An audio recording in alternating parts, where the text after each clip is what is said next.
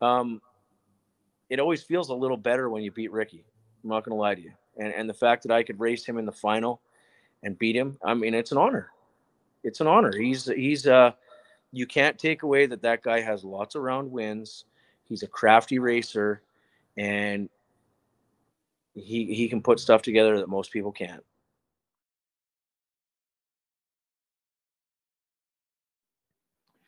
Good evening, race fans. Welcome to another episode of Reaction Time Media's NHRA Pro Mod Catch Up. We are blessed to be joined this evening after a very big weekend, a very big birthday, a very big flight home, and not a lot of sleep in the last 12 hours. Justin, firstly, happy birthday. Congratulations. Welcome home, and thanks for your time. Hey, thank you. I'm just happy to be here. Well, not a lot of sleep, but we're still going. Now, you said earlier when we were chatting that you didn't get home until 3 a.m. your time. And, of course, it's now 3 p.m. your time, or a little after 3 p.m. your time. So not a lot of sleep to be had, a little bit of celebration, hopefully. Well, let me tell you. Finished up the race, borrowed one of my crew guys' hotel rooms, we all showered, and I was there with my fiance and our 4 children. I have 2, she has 2. We rip over to the hotel room, her and I shower, and then we towel shower the kids quickly because they take forever in a day to do anything. We rush to the airport, and we get to the Kansas City airport, and there's nothing to eat. Nothing. And I don't eat on race day, so I was falling over starving. Anyways, we had to go to the other end of the terminal and get out of security to go get some sandwiches, and we got a little sandwich, and then we had a connecting flight in Salt Lake City that would ended up being 30 minutes delayed. So we ended up be able to eat inside of Salt Lake Airport at about 11 o'clock last night, wow, Kansas time, and then landed in Seattle at midnight Pacific time, and then drove 3 hours up here to Canada, and then got home, went to bed, and was up and out the door at work at 8 o'clock in the morning. This drag racing thing's pretty easy, really. Yeah, it's a walk in the park. Yeah. Well, it's a walk in the park compared, I guess, to driving a 250 mile an hour, 2,700 pound Pro Mod. 2,700 pounds? Are you crazy? I weigh 2,810 pounds on the starting line. Come on, mate! I threw you a hook. I was waiting for the bite. It's the Pro Charge boys are complaining how heavy they are. Everybody wants you guys to slow down. We can't put any more weight on you. So I just thought I'd have a little crack at that. We had all the rule changes leading up to this event. There was 1.0 and then 2.0 before you all even made it to the racetrack. You guys had some RPM taken away from you. The Roots had some weight advantage given. That got all retracted, and the 4.8s got a little bit more overdrive on the Roots cars. At the time, I did some interviews and talked about, it was pretty good. The parity was pretty good, and we all sort of were waiting to see what would happen this weekend. Now, Khaled, your teammate and shop neighbor, went number 1 with the Roots. Jose goes number 2 with a screw. With a Pro Charger. Stevie goes number 3 with the screw. Chris goes number 4 with the Pro Charger. Ricky goes number 5 with the nitrous. And you bring up the winner of the event comes up in 7th in a Pro Charger. So I think there was not more than about 2 or 3 numbers between all of you. Well, so I think you got to understand is that the parity is an ever evolving thing that I think is I don't actually know that you can ever achieve it. What happened with the retraction of an RPM rule and some changing to some Roots blower overdrive and stuff like that, I think was a great thing that happened. I also am going to say to you that yesterday's racetrack was a nitrous oxide power adders race. The sad but true part is we only have one of those power adders out there running, and I think that we're all trying to gauge something off of one. I'm not going to bring up anybody's name in vain, and I'm not going to say that I know better than anybody. It's just my drag racing opinion. When Lyle Barnett was running a Pro Charger car, he was 500ths behind us all the time. When Clint Satterfield had a car I don't know, was he 500ths or whatever? They were behind. What's left of the Pro Chargers are the cream of the crop. Nobody else is coming over with them, but everybody's telling us that have them how easy they are to run. Screwblower car. Ricky's last venture was a screwblower car that he, put, I don't know, 2 or 10 laps on it and then sold it. And Derek Gray had. I think at the end of the day, I won yesterday, and if you go back and look, nobody made a clean run beside me. I literally was on. There was 2 cars on the starting line for 3 out of 4 runs by about 100 feet or 250 feet, whatever. I was on a single. And I'll be honest with you, a win is a win. But this morning when I called Brad Personette, my tuner, I said, hey, man, like I just kind of got to thinking about this. I was making like legal singles. And everybody going, well, that's racing. And I'm going, I know. And that's why we call it drag racing, because usually it is a drag. Yeah. Something else you guys may not know if you weren't at the race, the 2 slowest top dragster cars are the ones that were in the final. Okay. Know that?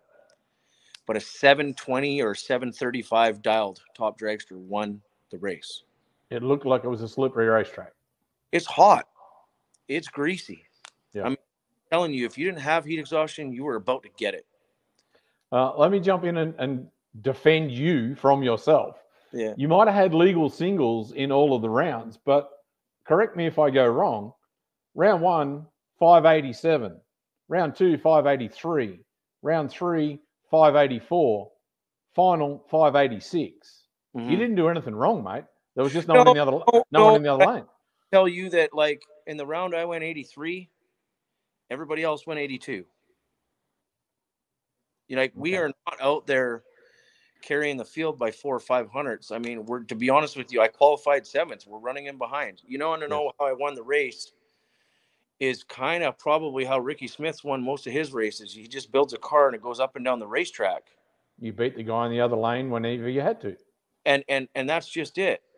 Consistency won that race, not performance. I will tell you that we had all the performance we could get out of my car. That's where we're lost. We're lost a little bit because we can't make it run any harder. And I can tell you that with the rule package that we have today, that car, I'm not exaggerating, it cannot pull any more than it has. Like when they're like, we don't want to put any more weight on you. Like I'm telling you, you put a 5-pound puck on it, it slows down.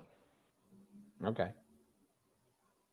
Like it's there. There's nothing more you can do. The spark plugs look like if somebody was to tap the valve cover with a hammer, the pistons are that hot that you could drop a hole in a piston. That's like everything's on molten fire. I didn't want to go there, but you've sort of opened the door. Everybody wants you guys to actually lose some weight. I mean, they are too heavy for a suspended door car, only 115 inches long, 250 mile an hour. They're too heavy. So would you like to see some rule change next year? Obviously not before the end of this season, but something to give you guys the ability to still be as competitive as you are, but take a little bit of weight out of these vehicles? So I'm going to go out here on a limb, but I'm going to go back to Indy 2021. We have a driver's meeting. NHRA is there. It gets pretty heated. I'm a pretty vocal guy. I'm a passionate person. I actually tell one of my competitors, please close your mouth because I don't want to hear it. What I'm about to tell you, you might get shocked by and go, I didn't want that on my show. That's okay. We need to do away with power adders.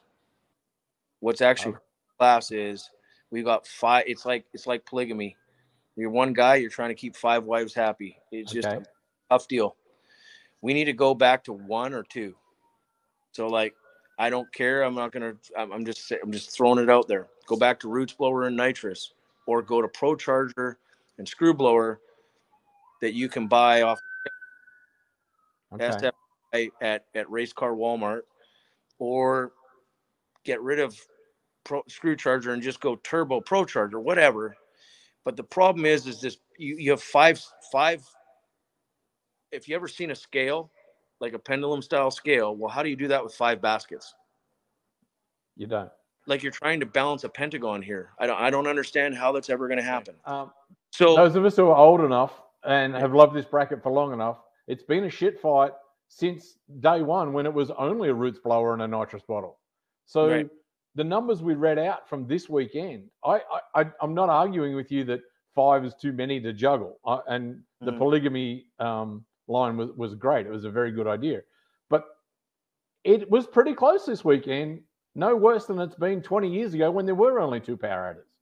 And I understand that, but I'm going to say to you, like, technology, there's so much evolution now compared to 20 years ago. I think 20 years ago, if I went home 20 years ago and figured out that if I made my magneto have more amps than I did this last race, I was going to come out and find a performance advantage. We don't have that anymore. Okay. Like, to find performance, you're talking like big money. Like, hey, let's try a different ring package, and you're calling up somebody and you're spending 5 times the amount for a set of rings because they're going to make it out of some wazoo material, or you're getting like wrist pins made out of some exotic stuff trying to make the engine accelerate better because everybody's got the same stuff. Okay. Like, and that's what I'm saying to you. The thing that about where we're at is you're going, hey, don't you want some weight off your car, and don't you want this, and don't you want that? And I'm going to tell you, I do, but I'm also going to tell you something else. I'm spent out. Let's not keep moving the goalposts. I can't do it anymore. And I think what everybody's got to understand is there's kind of 2 ways of being able to afford this. And one of it is that I've been trying to explain to my competitors and to NHRA is, like, sometimes people can afford to go and do this type of drag racing, like they have the money. But do you want to know why they have the money? Is there's 2 types. They're either made it or you saved it. Okay. And you can't save it when all you're doing is firing through it. Correct. And you can't make it if you're at the racetrack. Right. And you can't, we're going in, I think the economy is going into a very tumultuous time. I think we all know that. I mean, interest rates are getting lifted at 1% at a time up here in Canada, where they're saying, and we're looking for some blood in the streets, and then we'll know that we've made an impact. And then I got this drag racing sanctioning body kind of wanting to do the same thing to my class. And then I'm showing up there and I'm only racing against 12 cars. Sponsors don't want to give you money to race against 12 cars. They want 32 cars. They want a bloodbath just to qualify. Which was what it was 4 years ago. Yeah. When it was a pay-to-play type of situation. That's right. I used to pay, when Molinari and I had a team together, we'd pay $5,000 to enter a race just to buy a provisional spot. And it's changed a lot. I think it's still the best game in town. I think the payouts are the best. I think the competition's the best. The safety is paramount. The racetracks are on point. If they tell you you're going to run at 3 o'clock, 95% of the time you run at 3 o'clock. I got nothing to badmouth about it. It's just, other than it's this 5 power adder thing, I don't think it's helping. I think that it's always, nobody sets out to say, hey, I want to cause pain. Everybody goes, let's do things to make it more attractive. Let's get more cars here. I don't know of any cars that have brought over. Maybe Stan Shelton when he came over with the screwblower. Yeah, that's about the only one that I think we can claim. Right. So it's, is it the 5 power adders, Justin, or is it the perfect storm that we've had? You know, there has been $6 a gallon, US dollar a gallon diesel. I know I'm talking to a Canadian. There has been COVID. There is shutdowns. You guys couldn't get down here and race for a year. All of those things have hurt the class participation numbers. Well, or is that being swept under? Where are we at? Might be a sin. I don't know if you at Reaction Time Media would call it a competitor, but another media guy told me last week that in 2022 there's been 171 pro mods gather points in some sanctioning body. Okay.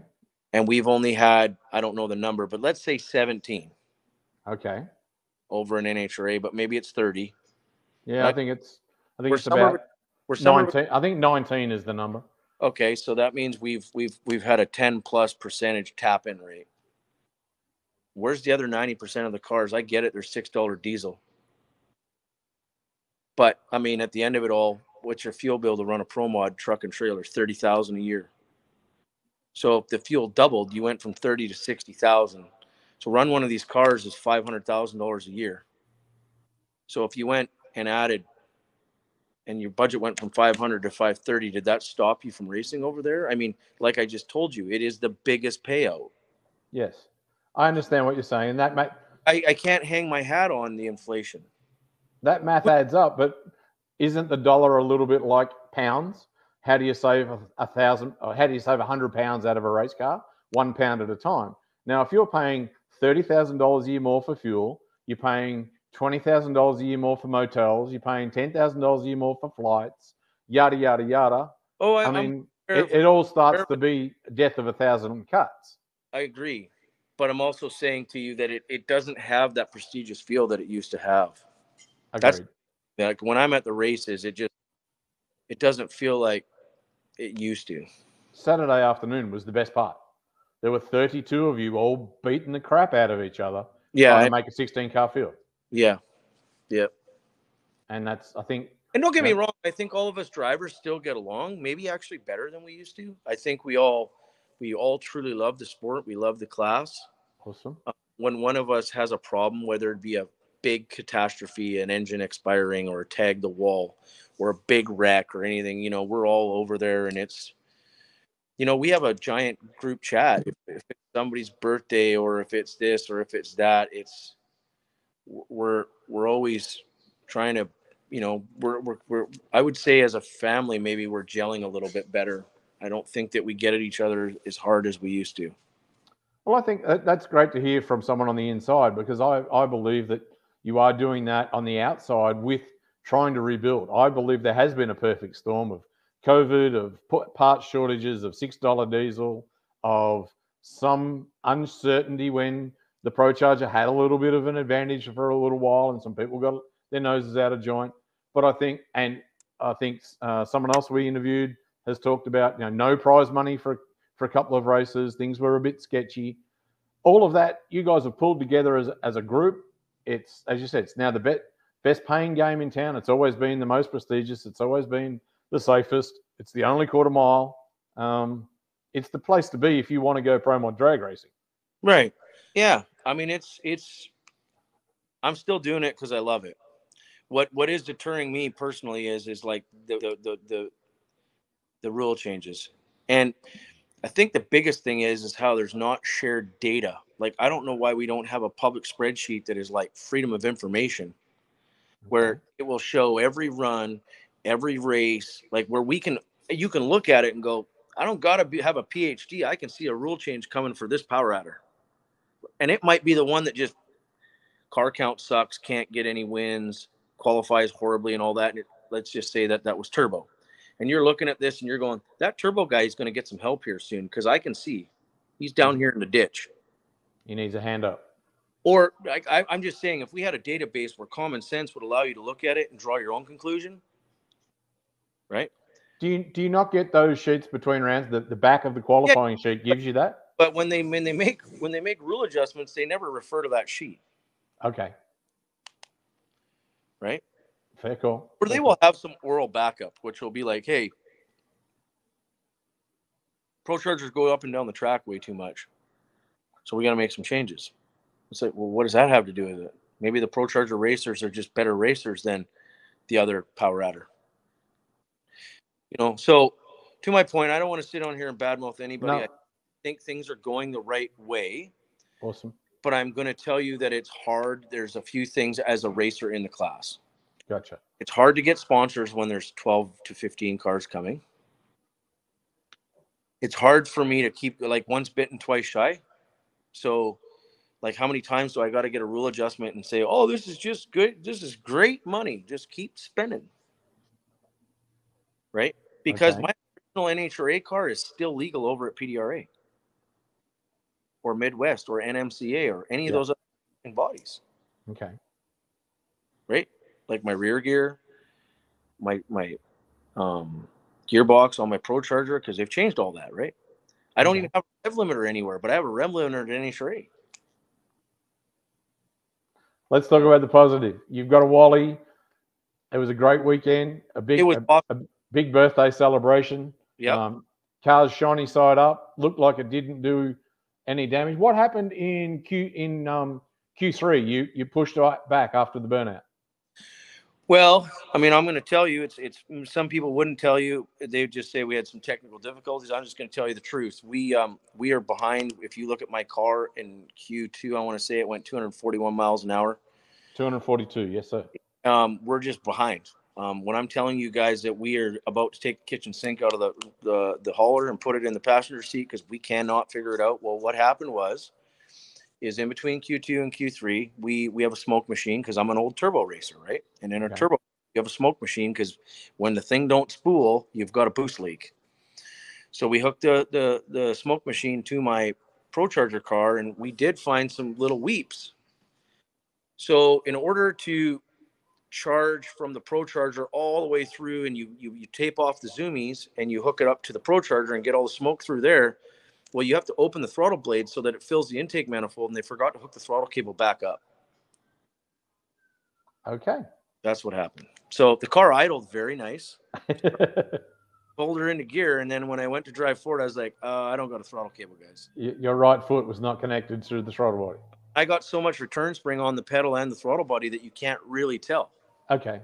Because it's stiff. Yeah. So you're leaning into it and nothing's happening.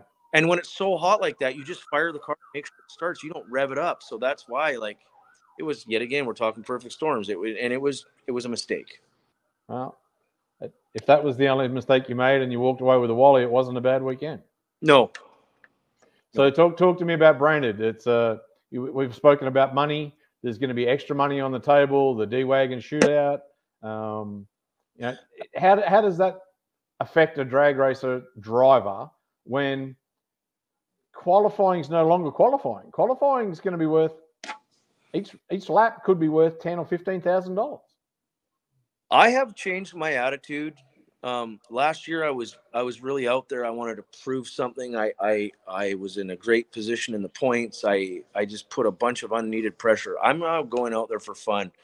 The 1st of July weekend or 4th of July weekend, we brought mine and Khaled's car all the way back here to Vancouver, British Columbia, Canada, and we raced it here for our hometown fans. Saw that.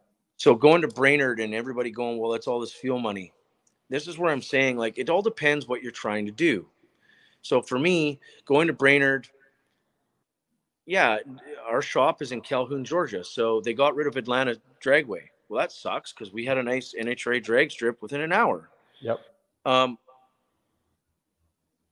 guess where my answer to run it to you slowly, I want to go there. I want to have fun.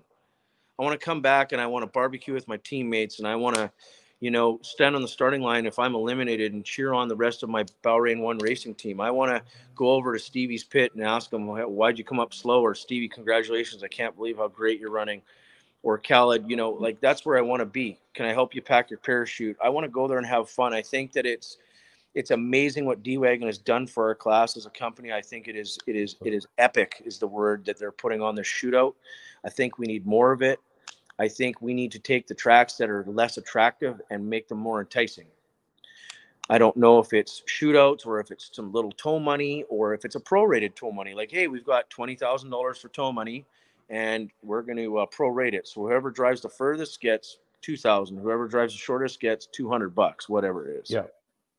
Stuff like that, That sounds like a good plan. Yeah. So you sound like you're going for a fun weekend. The zoo is obviously the place to have fun at. Yes. But you're coming off the back of a win. You're now only 200 points behind Chris. You're only 100 points behind Ricky out of second place. You're still going to be pushing to take home both those trophies on the weekend. Yeah, I mean, as I said in my interview yesterday, Chris Thorne has to make some big mistakes, and the rest of us got to make some backflips as drivers, and tuners, and crew chiefs, and crew members, and all of it. For you to come around is like, the best of 7 games in a hockey playoff or the World Series, and you're tied in the bottom of the 9th, and all of a sudden you just have this epic inning that you could never have again. It's the same thing here. And good for Chris. He's earned it. I'm not saying it's over. What I will say is when you are in the lead like that, you have everything to lose, and everybody behind you doesn't because they've already lost it. And that's kind of where I want to stay. I wouldn't want to go into first place right now. I would want to kind of get him on the last lap if this was a roundy round race. Yeah. Okay. Because that's the best place to be in when you're sitting behind and you get to have that little fun giggle, right? The pressure's not on you. No. Yeah. So the pressure's not on me to go there and win the shootout either. The pressure's on me to go, and when I leave on Sunday, to say that was an amazing time and I can't wait to go to Indy. Okay. Not sucked and I don't really want to go to Indy. That's the alternative. Now, you spoke to sponsors. Stevie's spoken about Bahrain as a primary sponsor. You guys share that. You, Stevie, Khaled have got a sponsor as the same sponsor across as your major sponsor. He always talks about they're a great sponsor to have. They just expect you to do your best. To have that support must be very reassuring for you. But you've got plenty of other local people and other sponsors that help you as well. Yeah. So yes, we are. I am also under the same umbrella of the Bahrain One Racing Team, sponsored by Sheikh Abdullah and his team over there in his very beautiful country. I've been over there and met him personally and been to the racetrack and done all those things. And he actually phoned me yesterday and just probably actually spent more time, telling me to have a great birthday than he did about drag race. Like he said, That's hey, very cool. but it's your birthday and your family's there, and I want you to have a safe flight home. Like you've never met more of a gentleman than him. So that is nice to have, that we don't have that performance-based sponsorship, which I think is a blessing. But yes, I own a business called JBS Equipment. And we manufacture farm machinery, and a lot of our sponsorship is on business-to-business relationships. But I do have others that are just racing-related sponsors. Well, it's, as you said, it's a $500,000 a year game to play. So it's all of those are absolutely essential for you to be able to do what you do. Right. All right, mate. We can't wait to see you at the zoo. I'm not sure whether or not you're going to have more fun on the track or in the zoo by the sound of it, but as long as you come back safe and hopefully maybe some points a little closer to Chris and a little closer to Ricky, you'll be a happy man. Well, and I think that's what I also should say is in one run your whole world can change. If you remember a few years ago, Chris crashed and he was in number one at that point. Yeah. I was in number one when I crashed in Brainerd last year on a legal single. Yes. So the whole shit happens thing can actually happen. And I don't wish that on anybody. But you can get lost, you can break a chassis, things can happen. And whatnot. And I'd like to take a minute and just thank all my sponsors. Is that okay with you? Absolutely, sir. Okay, so I'd like to, I'd like to thank the Sheik, of course, and the country of Bahrain. I'd like to thank all the people at JBS that work really hard.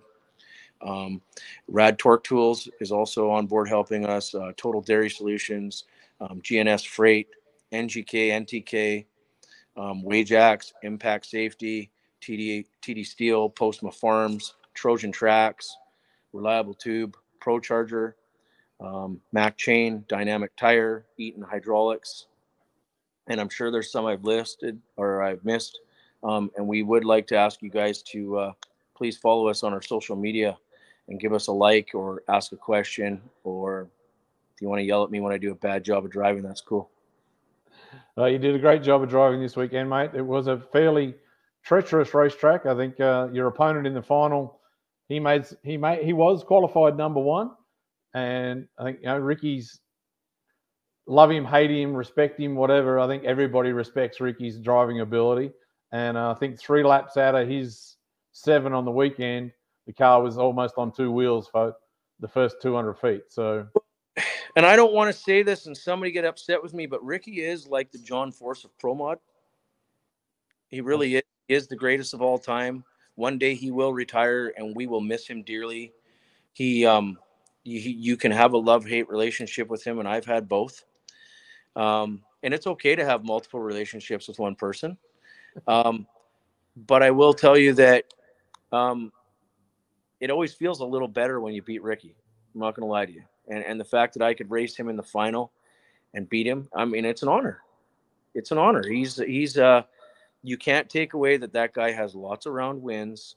He's a crafty racer, and he can put stuff together that most people can't. I think the GOAT reference in Pro Mod is fair. He is the winningest NHRA Pro Mod racer ahead of your teammate Stevie Fast of all time. Yeah. And he can do shit that people shouldn't be able to do. Well, and I mean, I'll be honest with you. To this day, he shows up, I would say, with the lowest budget. Yes, and sir. Food. He just doesn't barrel through cash. He has the least amount of crew, right? And the maximum amount of results. Like, I mean, that calculation right there makes him a great. He's great at his job. He's great at his craft. Well, sitting watching the final on the weekend, my wife Nicole and I were sitting there, and she said, "Why don't they make more of a deal that there's Ricky and Chad? That's it." And as you said, you do that equation. The lowest money, lowest crew, highest result. Yeah. There's got to be a multiplier in there somewhere that's working. Well, say he's the absolute lowest, but he, as far as financial spend, like, I'm not saying that he's out there, but I'm just saying to you, like, yeah, I've raced with him. He races frugal and he's smart with his money. Like, you can't. What can I say to you? He's an entrepreneurial racer. I'm not. I'm an entrepreneurial in my business. I go to like a golf game or fishing. Yeah, this is how he puts food on his table. It has to work. Great on him. Awesome. All right, mate. We'll wind it up there, and I'll hang around. I'll have a chat with you after this. But thank you so much for your time, and hopefully everybody got a little bit of an insight into who the latest NHRA Pro Mod racer and winner is tonight. Hey, thanks for having me on your show. It was an honor. Thank you.